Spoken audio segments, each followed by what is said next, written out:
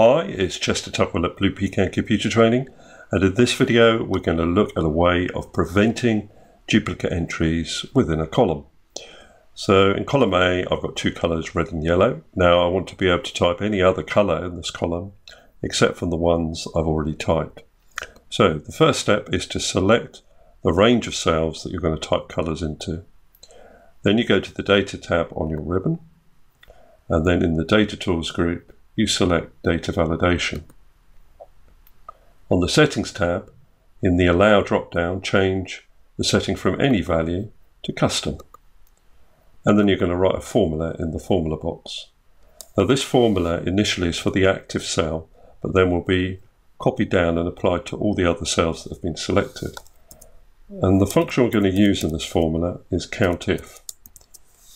So COUNTIF, the first argument within the COUNTIF function is the range of cells you're going to count in. So in our example, that's A1 down to A15. And you will need to fix that reference. And you can do that with the F4 key on your keyboard. And you can see it puts dollars in both the first cell in the range and the last cell in the range, comma. And then the second argument within the COUNTIF function is what you're going to count.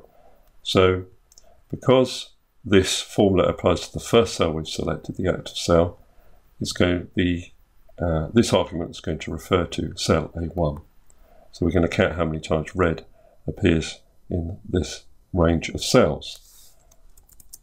Then we're going to say equals 1. So the validation is that this value can only appear once in this column, and it will be the same for yellow. So then I click on, well, actually before I click on OK, what we'll do is we'll add a little bit extra here. You've got an error alert tab here. Now, by default, if someone was to type in red or yellow again within those cells that we selected, it will give a default message saying that the value is not allowed. But we can customize that message to make it a little bit more helpful. So I'm going to write duplicate color here.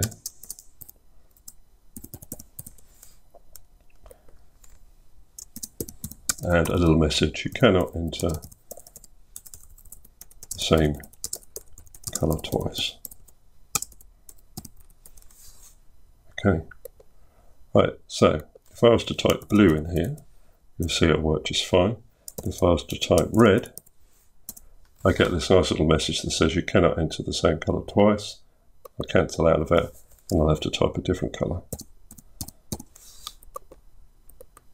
Okay, so that was a very simple way of preventing duplicates within a column using data validation. This is a reminder of the formula. Using a COUNTIF function that looks within that range of cells and sees how many times a particular color has been entered. And if it's not equal to 1, then it won't allow the entry. Thanks very much for listening. It's been Chester Tuckwell at Blue Pecan Computer Training.